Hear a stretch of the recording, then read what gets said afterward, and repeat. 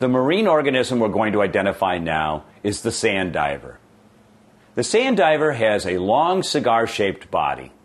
Its coloration can vary considerably since it can pale and darken its color to match its background.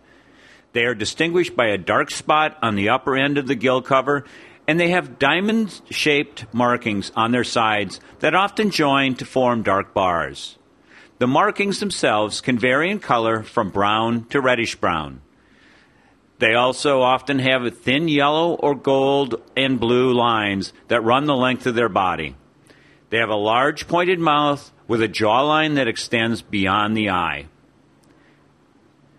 Sand divers are the most common species of lizardfish found in the West Indies.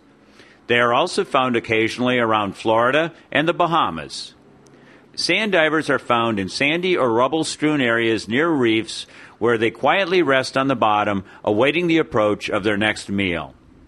Their diet consists mostly of small bony fishes, such as grunts and sea basses, although diet studies have revealed that they will also consume small crustaceans, such as shrimp, as well as squid. Sand divers are open water breeders. After breeding, the females lay eggs on the substrata of the reef, where they are left to hatch unguarded by either parent. That's the sand diver.